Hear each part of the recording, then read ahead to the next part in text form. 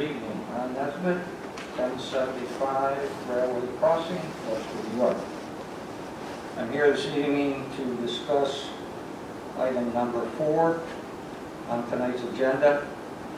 It wants to disband the Webster Special Police, and this item was just added to today's agenda just 7 hours ago.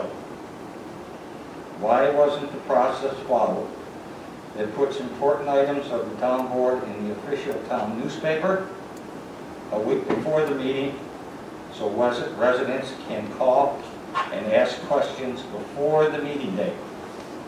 That can't be done tonight, can it? No transparency. People found out about this 7 hours ago.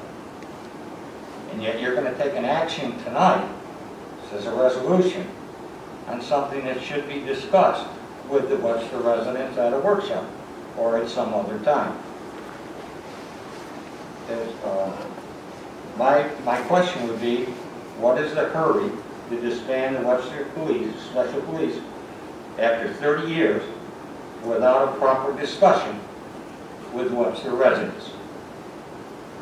Has the town board done any studies on what the effect and cost are going to be to disband the Special Police? And could you report those results to the Webster taxpayers? I'm sure Mr. Adams could figure out the hours worked by the Special Police and convert those hours into police overtime hours and give the residents that $100,000 number very easily.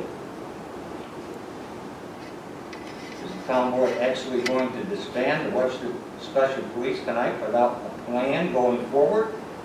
Because it says here in the bottom, based on this research, it has been determined that the current configuration of the volunteers is not sustainable, and a new solution has to be created.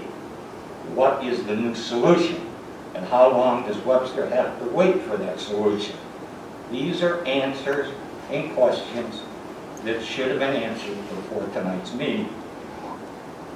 In fact, Supervisor Flaherty 2 weeks ago wrote a column on volunteerism in Webster, in fact encouraging it. But tonight you want to let go 25 dedicated and loyal members of the Webster Special Police into the night.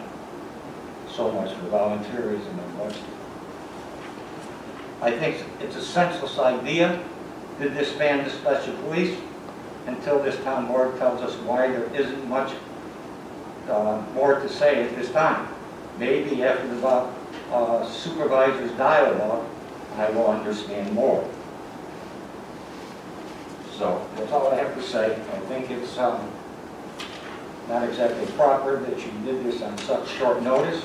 I think there's a lot of residents in town who would like a better explanation, and I think you should postpone this vote until you give us that explanation. Thank you.